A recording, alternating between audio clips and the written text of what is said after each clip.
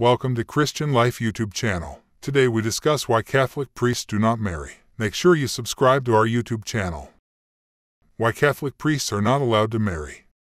The tradition of celibate Catholic priests is canon law, not a dogma, which means it is not set in stone and could change. The married priesthood is not unbiblical per se, as Peter, the disciple of Jesus, was married. However, there is much scriptural and historical evidence supporting a celibate priesthood. There are married Catholic priests. Some have come from the Anglican Church to Catholicism. Other married priests are found in some Eastern Rite Catholic churches. These rites were part of the Orthodox split in the 11th century, but returned to the Catholic fold later and were allowed to maintain their traditions, including married clergy. However, if they were celibate at the time of ordination, their tradition requires them to remain that way. Also, bishops in the Eastern rites are not allowed to be married. So even in the Eastern churches, marriage is only allowed in certain circumstances. There are pros and cons to the married clergy, but one thing is for sure. The Bible says a family man needs to put his family first, not the church. Yet a priest is called to make service to his congregation his first priority. This makes for a difficult dilemma. The Roman Catholic Church bars most married men from becoming priests, but that rule could, in theory, be changed. Priestly celibacy is rooted in tradition, not Catholic dogma, so the Pope could change it overnight.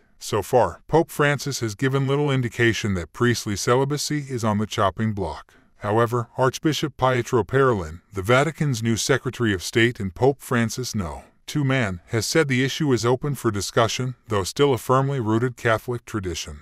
Those who are happy with the current rules say priestly celibacy allows priests time and energy to focus completely on their flock and to emulate Jesus, who was unmarried, more faithfully. But those who would like to see married priesthood argue celibacy is so difficult for many men that it dissuades people from the priesthood and can lead to sexually immature people pastoring their flocks.